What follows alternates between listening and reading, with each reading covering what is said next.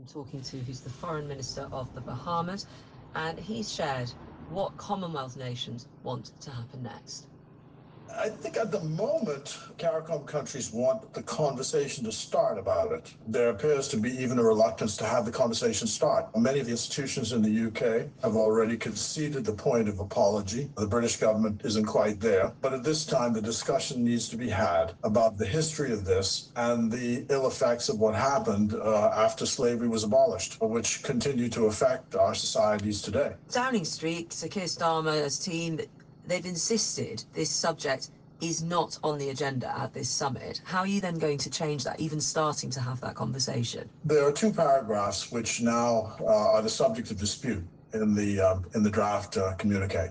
Just left a session a few minutes ago, and they're paragraphs 22 and 23. The single line that they're arguing about is reparatory justice or a declaration on reparatory justice. Seems innocuous enough to us because really what should happen is there should be an apology and a commitment to reparations. But the way the paragraphs are structured is, at the moment, is to simply call for this discussion to take place on reparatory justice, and not even that concession can be made. So it's going upstairs at the moment, unless something happens overnight dramatically. The leaders themselves are going to have to be a part of getting this settled.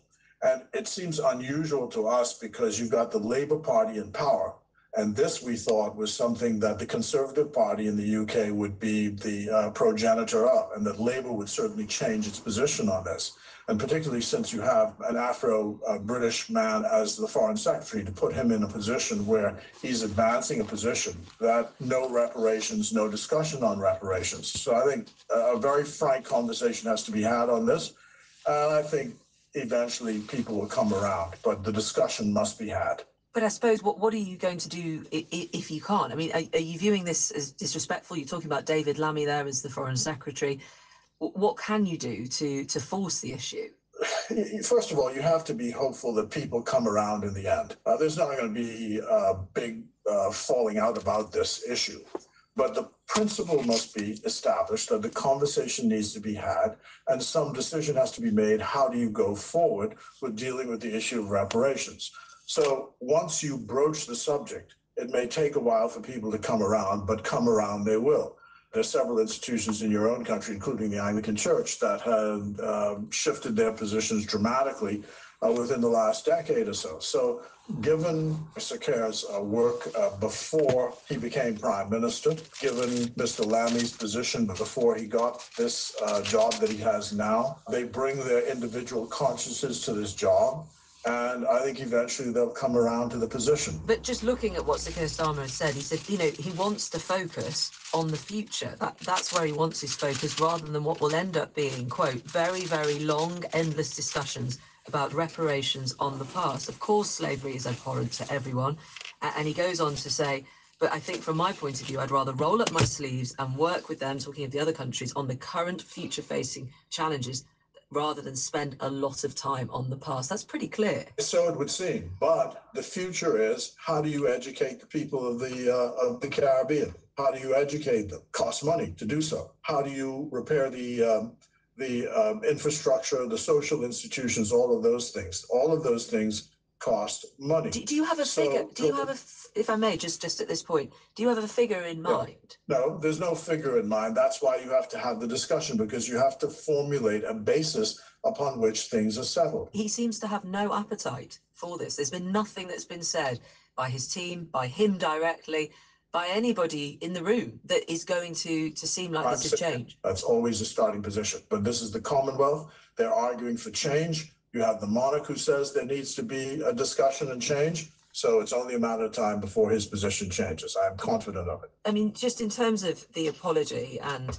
where we are with that, looking back at what actually, has been said, do you feel you've actually had enough of an official apology? Do you think the King should be apologising at this Commonwealth Summit? Well, I don't want to speak to that specifically. I think an apology is necessary. The British government has to decide who gives that apology. But the British state was involved in the transatlantic slave trade. There needs to be a formal apology from the country, just as other European countries have done. It was only because I was looking back at what Tony Blair had said in 2006, and he did say at that time the bicentenary offers us a chance not to say how profoundly shameful the slave trade was and the condemning, but to also express our deep sorrow that it ever happened. And then again in 2007, he said, "We are sorry, and I say it again now." That was at a news conference.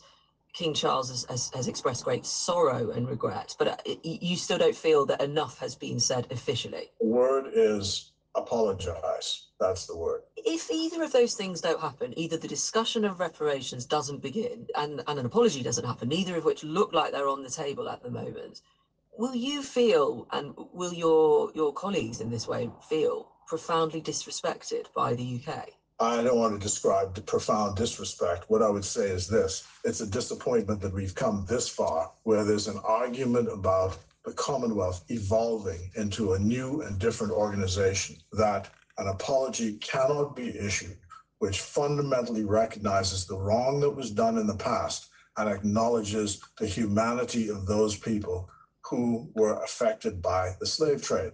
It's a simple matter. It can be done, one sentence, one line. Why do you not think the UK is issuing an apology? I think because it's been expressed mainly in money terms. And when you start talking about the charges on the exchequer and the expenses which the country now faces, that's a difficult proposition that any politician has to sell to voters. That's why the conversation has to be had, because it's not just a matter of money. It is things like respect. It is acknowledging the past was a wrong which needs to be corrected, and then moving on from there. And some of your own institutions have dealt with, for example, by offering scholarships to Caribbean students. That's one way. That's been done, for example, in the United States with Georgetown University, that also was a part of this nefarious slave trade. And if you say sorry, you are then liable in that way, with that conversation being linked to the apology. That's right. Absolutely. I think that's it. Just to say on a practical point, I recognise you want to start having the conversation about how this